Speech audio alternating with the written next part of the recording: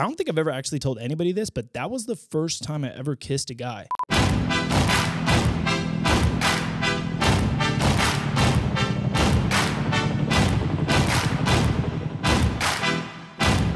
Hey, a really quick shout out to my boy Dennis, whose name I thought was Denise.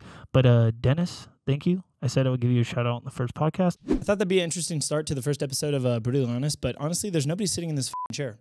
I'm in here by myself talking to myself, but we are going to get on the phone with my buddy. This is the very first shitty, terrible, bad episode of Brutally Honest. Honestly, right off the bat, it took a while to set all of this up. We've got 1, 2, 3 different cameras. We've got to set over here for the guests in the future. This podcast is basically going to be about the news, interviews, fiction, nonfiction. I don't know. I'm not doing any fucking storytelling here, but we'll kind of make it as we go. And this is going to be like the rough set. I already want to switch a lot of stuff up. I may end up putting this in a totally different room of my house because honestly, right over there, I have a VR treadmill. I've got my entire streaming studio. I've got a giant green screen over there. And I'm thinking this room is a little crowded and it really limits the podcast. So we may end up switching the podcast to a totally different spot in the near future. But I would love it if you guys ate me up in the comments. Please tell me everything that you absolutely hate about this episode. Is the audio bad? Are the camera angles bad? Is the lighting bad? Which it is, but I really want you guys to kind of talk amongst yourselves in the comments and let me know what you absolutely hate. Things you want to see here. I already know I need stuff all here. The desk is, dude, this shit is like dirty, bro. The reason I want you guys to go so hard in the comments too is because it's taking forever for me to get this one episode out. We haven't even put anything out. We're at 20,000 subscribers, which I greatly appreciate. And I've realized we've always just like sent it from the very beginning. If you guys have ever watched my content, you know we start from like the very bottom and everything gets better and better in the setup. That's what I think is going to really be nice. Just kind of starting from scratch on the podcast. It's shit, but I'd love to see where we're at in 1 year. I really do think we can go the distance with this podcast, and I think it will end up being really interesting in the future. The goal is to do 1 episode a month here on Brutally Honest, and we're going to try putting them up on Thursdays amongst, Apple, Spotify, YouTube. And let me know down below in the comments on other platforms you guys want me to put this stuff out on, because I honestly don't know. This is a totally new venture that I'm trying out, and I really want to go hard in the paint. Siri, shut the fuck up. God damn it. This is going to be like a super short episode. So we're going to talk about how the Navy SEALs are involved with this hazing investigation and how they're being too cruel and some people are going to get in trouble and yada, yada, yada. There's not too much out on it, but I saw this a few days ago and I knew immediately this is the first thing we're going to review. We're going to talk to my buddy Jake, who's a Navy SEAL, and what his thoughts are from someone who's actually been inside of the teams. I'm letting everybody know now I'm not a Navy SEAL because for some reason it always comes up that I was like an Air Force PJ, I was a Navy SEAL, I was a Delta Force operator, I was Army Ranger. I'm like, no, never came out of my mouth, so I'm just going to squash that right now. I am not a Navy SEAL, but we are going to get insight from someone who was a Navy SEAL. This is my friend Jake, guys. He's on the phone right now. I don't know if you want to tell the people about yourself really quick before we kind of dive into this shit, dude. Yeah, for sure. So I was at the teams for about 10 years, SEAL Team 3, did 3 deployments with them, and then finished out as a BUDS instructor for the last 2 years I was in. So got out in 2016. Okay, dope. What'd you do while you were in the teams? I was a point man and a sniper. So hot. And those are my 2 main things.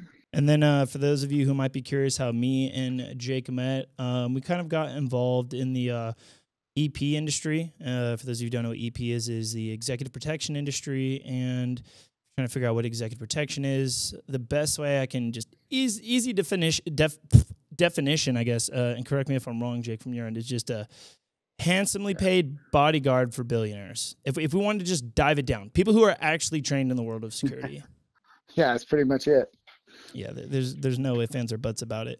I saw in the news about all the hazing shit, and immediately I was like, dude, I gotta send this video to Jake. And I called you earlier today. I was like, hey, bro, we're doing a podcast today. I need to do this with you because you're someone who actually has insight from inside the teams. And I kind of want to play some clips for the people who are watching and listening so they can kind of get a gist of what we're going to be breaking down. SEAL recruits blanketed with a cloud of tear gas while being ordered to sing Happy Birthday so they can't hold their breath.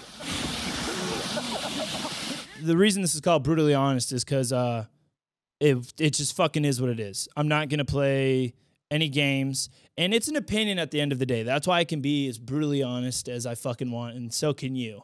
As somebody who's been a Navy SEAL and been in the teams, what do you think when you see the fact that Navy SEALs are now under investigation for hazing, singing happy birthday while being basically just taking some OC? Dude, it's absolutely ridiculous. I mean, it's buds. It's 6 months of hazing 24/7. That's what it is. Like, whatever you want to call it. You know what I mean? Yeah. It's like, it's ridiculous. I mean, they signed up for this. They know they're going through pure hell for 6 months of their lives. And if they make it through, it's like, what, less than 1%? Yeah. Make it through? I mean, it's just ridiculous. It's as soon as you wake up, if you even get to go to sleep, you're getting hazed from, 5 a.m. till 3 a.m. at night. It's like, it's just kind of crazy how, like, this stuff is supposed to be the hardest thing anyone could go through. And, when I was a buds instructor for 2 years, and Yep. I feel bad for these buds instructors. It's like the PC culture is like leaking into naval special warfare. It's just total nonsense. Like, Yeah. when I was an instructor, they were changing like twice a month, when it was really bad, like what we could do, what we couldn't do, what we could say, what we couldn't say. It's like, Wow. there What was a you point there where couldn't say. yeah, like we weren't allowed to call them anything other than their name. We weren't like supposed to demoralize them. But it's like, Wow. the coldest I ever been wasn't in buds. The most demoralized I've ever been wasn't in buds. It was in Afghanistan. And like, if we're going to make this training easier on them, not only is it not beneficial for them, because, going through the hardest thing that you can make it, I'm all about like safety and, following what's right. Yeah. And obviously these, I haven't heard of anyone ever, having any kind of medical problems from the CS gas before. It was kind of one of those things, that was like, when you showed up brand new to buds from boot camp, you got these guys that are in like, later on down the pipeline in third phase or whatever, and they're like, all the rumors are true, and you're like, what are they talking about? But yeah, we knew that that's kind of like the final, rite of passage. Like these guys have made it through almost 90% of buds, and unless they really fuck something up, they're going to be a SEAL, here pretty soon. So there's always that rumor when you get to the San Clemente, where there's going to be we're going to get gassed at some point. And I remember when we were doing it, the instructors were like, they were being like way too nice, and they were like, just follow us for a little bit. And we kind of walked up a hill, and we're like, what the hell's going on? And then they put on their gas masks, and we're like, oh shit, here it comes. Begins. Yeah. Oh, but shit. I think this video, that it looks a little brutal, honestly. I think it was just bad. Oh. A bad situation. Like, I think the wind was just right, because when we did it, it was like they had their CS gas grenades, and they had their gas masks on, and they kind of walked around us in a circle. Yeah. And this video kind of shows them like you can't even see them at some point. No, the instructors aren't stupid. Like, they definitely use the wind. They used it accordingly. Right. Of course, they're going to be upwind from it, but like, I think these guys definitely got the literal shit end of the stick on this one, because I mean, it was just like a blanket. Obviously it sucked, and I saw that one guy passed out, and I'm like, oh fuck, I wish I would have passed out. You know what I mean? I wish I would have passed out. Oh, so yeah, he got the easy end of the stick, dude. Yeah. If you really think about it. Not. Yeah, I mean, everyone's fine afterwards. It doesn't last that long.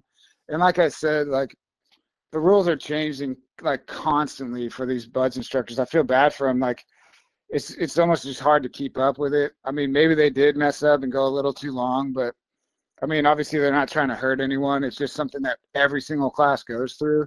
At some point, like you said, they got this shit end of the stick, and it does look a little brutal, but correct me if I'm wrong. It would be false to say that every single class is going to get something that's harder at some point in time throughout the 6-month period of getting your shit pushed in. It's going to be worse than another class. At some point in time, 100. These instructors are going to get you. You're going to get got. Oh yeah, you're going to get got more than once for sure. And I mean, it's like you got summer classes that go to the winter at the end, or they start at the winter at the beginning, and then it's summer at the end. So it's like, you know, you pick and choose. You want to be, you know, at the beginning when you're like, you know, doing surf torture, which I guess is called surf conditioning now, because you're not allowed to say surf torture. You're not allowed to say torture because it's bad now. Yeah, which is whatever. But like, torturing's bad. People, I know this. Don't get on me. But there's another thing you said, man, that's actually, I really don't want to pass it up. But you said, you know, yeah, it's demoralizing. And one of the most demoralizing moments of your life wasn't in buds, it was in Afghanistan. Exactly. And I would love if you could take a second to hit on that, because I don't think people understand that this is part of the process. There is a training aspect of this. You know, we can only simulate war so much and get you so close without you actually being there. And if you can't cut it, even in the training, you're not even going to be able to possibly function and or think, act, and save your life and or your brothers and sisters around you downrange if you can't handle a simple training scenario. Yeah, 100%. And like, and stuff like that, you know, I guess this was all brought up because one of the students had died. And I don't really know much about that, which I'll have to kind of go into. I'll have to look that up. But we had a student. I'll talk more about what you asked, but I got to bring this up real quick. We had a student when I was an instructor. We were doing pool skills. And, you know, in the pool, anytime we have students in the pool, we got, you know, 3 or 4 instructors with a mask and fins, you know, in their case a student passes out because, you know, they're treading water, holding a brick. Yeah. You know, all these things. All these, you know, evolutions to get them comfortable in the water. You know, if you're not comfortable in the water, you're not going to be a SEAL. So, yeah. And it wasn't uncommon for kids to pass out. You know, we'd be right there. We'd bring them to the side, and you know, they'd be fine. They just like hyperventilate and hold their breath, and they just go unconscious. That wasn't too uncommon. I saw that happen quite a bit. But we had a student. You know, I think it was during the brick tread. Something happened. He passed out. They brought him to the side. He was totally fine. He was alert, talking to everybody. Okay. And then I guess he had a heart attack. Oh, shit. Later on, I think it was like within an hour.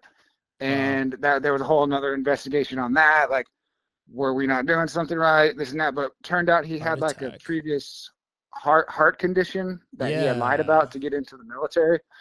So I don't know if this kid had another condition that maybe, you know, he already had or what, but there's stuff like that too. And I think, you know, these instructors get the raw end of the deal, like thinking, you know, they get investigated like they did something wrong when really it's buds. It's supposed to be the hardest thing in the world, you know? Yeah. I mean, at the end of the day too, you guys have a curriculum that you're given or handed down. Like, you know, I understand, and correct me if I'm wrong, but as someone who was an instructor, you're given, like, you know, you create the schedule, but you're also given down, you know, what needs to be met, the criteria in order for someone to pass buds, right?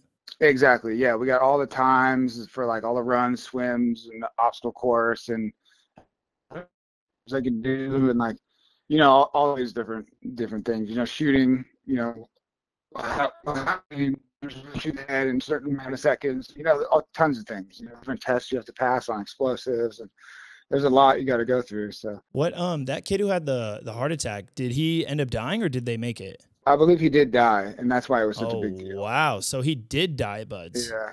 Wow. How was that for you as an instructor? Did you have a connection with that student at all? Or was it just like, fuck, man, like in war, it's one thing, right? Like I've had buddies where it's like, okay, we're here and they're gone. Fuck, I love you. I miss you. It's not time to cry right now. We move on. Right. Yeah, it was rough, man. Like they did a big investigation. I think the parents even pressed charges, and a couple of the instructors were kind of just like on hold, like weren't allowed to do anything for like, I think it lasted almost a couple of years. It was a big deal. But I mean, obviously someone dying, you know, in training is a big deal. But it is. But I mean, what can we expect? We can't expect you know, people to go and take out the #1 terrorist in the world, Osama bin Laden, by not being able to meet the minimum standard, which is extremely high in the teams at the basic level of buds. Like, you're going into war where you're possibly going to die. In training, it could be the same thing. Nothing is easy, and nothing is guaranteed, not even your life in training. Yeah, and I think it just sucks, like all the visibility on it nowadays, you know, like it's kind of like a constant battle where you got all these instructors and then the command that's running buds, and they're supposed to try and hold the standard of keeping it, hard, like the hardest it could be safely. And then you got people above them, coming from who knows where, Congress and everyone above. And they're like trying to make it easier basically. So it's like, no, we want to, make it safe, but we can't lower the standards. So it's like, it's just a constant battle that's just been ongoing for a long time. I think it's just getting harder and harder to kind of find that balance of like, what's too hard and what's not, and like to not lower the standard, because then that just, that goes against everything we do. It's like, the only reason we are SEALs is because. Can you give anything like standards wise? I know from my time in the Army and in like the regular Army, the standards were already going out of the window in fucking 2016. And it was bad. And now it's worked its way up to the soft component. For those of you who don't know, the Special Operations Forces component. So Navy SEALs and Special Forces and so on and so forth. Can you give any insight as to something as an instructor, if you're allowed to say? Because I know that's very privileged material to be aware of, but a standard that was lowered while you were in and you were like, fuck, like, from my time being a SEAL, that was something very important and crucial that kept myself and others alive and on our toes. And now we're not teaching it to the basics of people at Buds. To be honest, I think it's, it's been such a battle and it's just harder for instructors, but I think the standards have maintained as much as we could. Yeah. They've kind of like times for run swims and of course have not changed, stuff like that. That's great. And, yeah, so that none of those have gotten lower. It's just kind of like the whole PC culture is getting into there, where politics. It's like, things you can say and stuff like that. And it's like, I think it's stupid. It's stupid. Like, if you're worried about these kids' feelings right now, then, I mean, we're supposed to be training them for the worst possible scenario they could ever encounter later on. Yeah, later on and in life. If you're worried about their feelings now, then like, what are you talking about? It's just ridiculous. It has no purpose in the military, and that's why I've tried telling people before. Like, literally, your feelings do not matter in the military. They do not belong there, and there's a certain form of politics in the military that do not belong either. They need to disappear because those politics will get people killed. You will die. 100%. And I'm all about, being respectful and listening to everyone in a, civilian office space, because I'm a civilian now. And like, I'm all about that. I have nothing against that at all. But like, we're talking about Buds here. Are people confused? Like what we're trying to do here? Like, we're supposed to make this the hardest thing they could ever go through so that they're more prepared in the future when they're actually at downrange fighting in gunfights, possibly pulling their friend that shot, and we're worried about their feelings. They're saying something wrong to them. Like, no, what are you talking? It's just your ridiculous. Feelings are going to be broken and torn right off the bat when you go on your first deployment and realize you don't get to call mommy and daddy every day. You don't get to talk to your friends anymore. You don't get to talk to your wife or your girlfriend or your boyfriend or your husband anymore. They're gone. Okay. And even the simple fact of us allowing like these dudes in basic, far below Buds, to even have their cell phones and shit like that is crazy to me. And this emotional shit has got to go. It's got to go. It's got to go. There's a time and place for shit like that. Yeah, I'm all for it in college and in jobs and stuff like that. Whatever. Everyone needs their mental health, but this is like a test, like a mental test. And we're not going to make it easier because there's just no. Why would you? Like, why would you want to? Is my question. Why do they want to make it nicer or easier for them? Yeah, war is hell, and I think we need to make it as close of a simulation as possible when going through, something like Buds. There's a level of suffering you need to endure, and you need to actually be okay with it because it's going to be much, much worse when you deploy. And we may not be in the worst war of all time right now, obviously pulling out of Afghanistan and stuff, but SOF is still active. They're still doing things. People are still getting hurt. People are still dying. And it's not going to be easy on the mind. There's still going to be people with PTSD and so on and so forth. And this is just a stepping stone in that long process. And if you can't cut it here, you'll never make it down the road. And or you're just going to end up getting someone else killed. Exactly, yeah. And so, everyone, I always thought about it too, like, making it through buds when it was the hardest thing I've ever done by far. Mhm. And, later on, like in Afghanistan, going through some ops that were like, damn, how are we going to make it out of this? And it's like, buds kind of teaches you can pretty much make it through anything as long as you just keep going. There's a way, And if they make it easier, that's only going to fuck them in the end, make them not as mentally tough as they should be. No, and that's important that you mentioned that too, that, you're able to draw from your experiences at buds, that point in time in suffering, when you felt like, there was a hopelessness, and you're able to draw strength from that and realize, I learned through that suffering that this suffering, it is worse, but it's the same situation.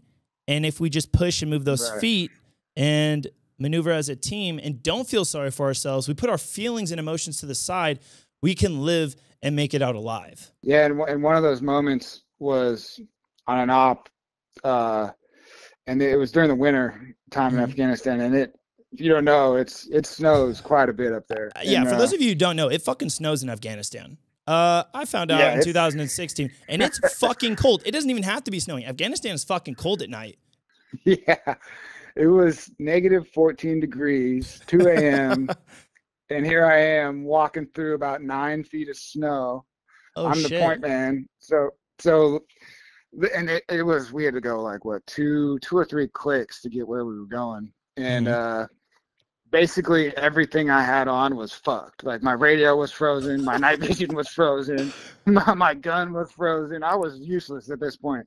So I'm just up front, basically packing down the snow for everyone else to follow through and have a good old fucking time.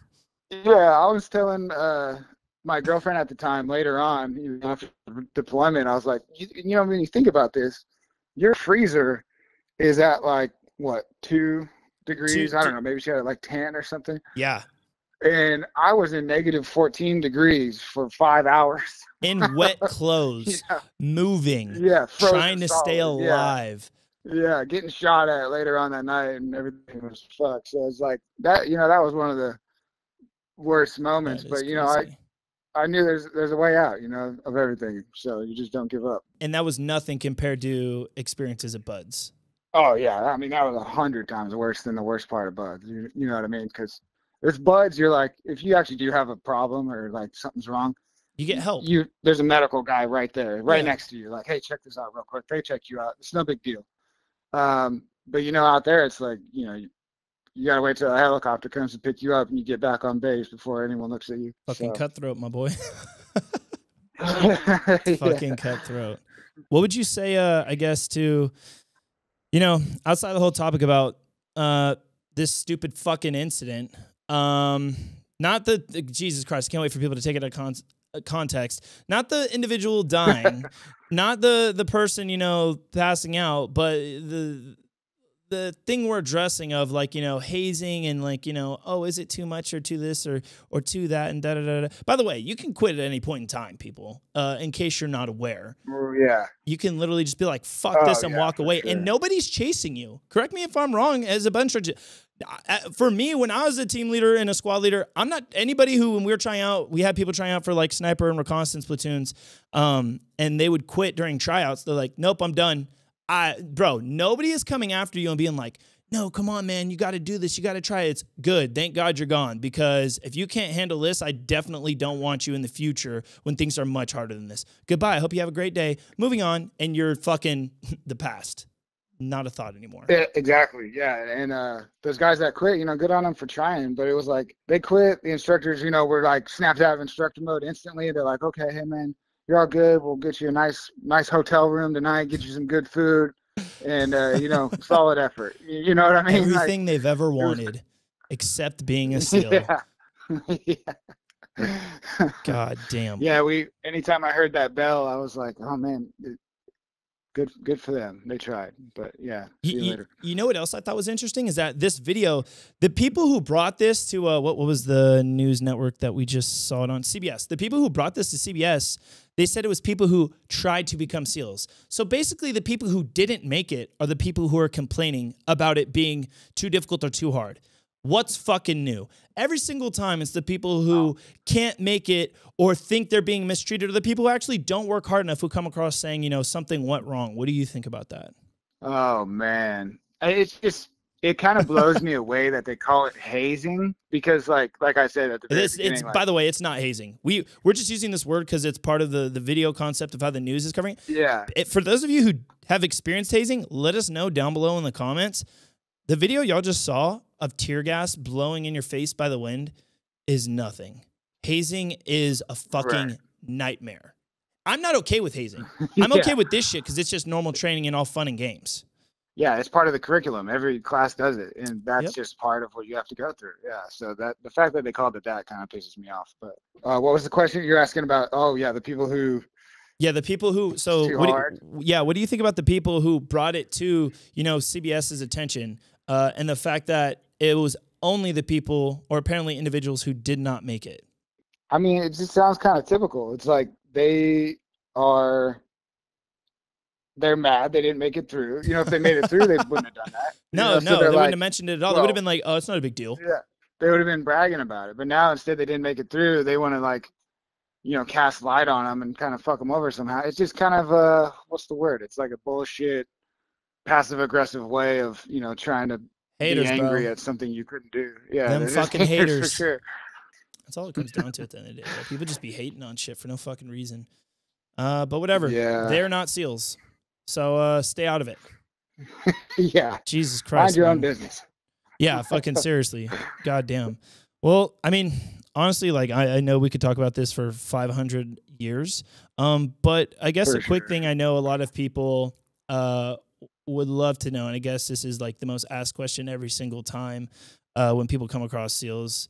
But for the younger guys out there, the people who do desire to do something and are willing to try and put in all the effort and suffer, what would you say to those dudes who are 18, 17 years old and want to become SEALs and are going through the process of going to buds?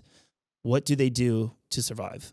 Well, for me, I was pretty comfortable in the water already. I swam all the time growing up.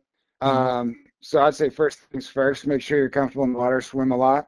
And on the opposite end, I was not a runner. So damn, and you're fast too. I remember you were the only other person who was like on my ass for running when we were doing testing and sprints for all that shit in EP. You're the only dude who was close to me, bro. Nate wasn't even close to me. You're the only one within a minute of me. Yeah, you were the fastest for sure. Anyways, yeah, being comfortable in the water and just run. Everything else, doing pull-ups and all that stuff, you'll get that at I think they have, what's it called?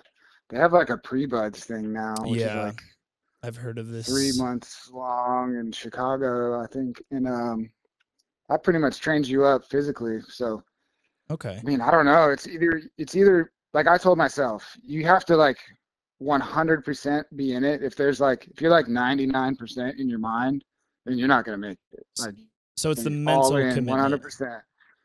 Oh, 100%. Like, mental over the physical. Right now, we started this pre-buds. I forget what it's actually called, but it's like 3 months long. And so we were like doing the numbers, and we were like, calculating the percentages. If we had, since we started this, is it actually helping, them get through buds? And basically, it was the exact same amount of guys making through than before we even had that. We just noticed that they were just more in shape quitters. Damn, more in shape quitters. Okay. Wow. Yeah. So yeah, it's literally like 99% mental, honestly. So you got to be all in. And like they say, it's a lifestyle. It's a life commitment. It's not like just a job. I was gone over 300 days a year for about 8 years straight at the SEAL team. So it's got to be, you got to be full in on it. So damn. Wow. You have to make that up in your head, and if you don't want it, if there's a little doubt in your head, then, that doubt, they'll get that doubt out of you and you'll quit. That's rough, man, because people are lacking commitment nowadays. Goddamn. Yeah. Fuck. Well, I appreciate you, man, and that's some great insight, and it was great to hear it from somebody who's actually been a SEAL instructor and then had his time in the teams, and I greatly appreciate it. For sure, man. Anytime. All right, man. I hope you have a great rest of your day, and I'll talk to you later, man. All right, brother. Later. All right. Well, that's it for the first episode of Brutally Honest. Let me know what you guys think down below in the comments. I think this episode is going to be, a decent time. I I honestly would love to have like 45 minutes to an hour long episodes and go way more in depth on topics than even that. Because that was just a very like pinpointed topic about, the SEAL teams and the hazing issue that was going on. But there's so much more to dive into the video. But like I said, first episode, just trying to get rid of some of the kinks. For all I know, there's no fucking audio in this video.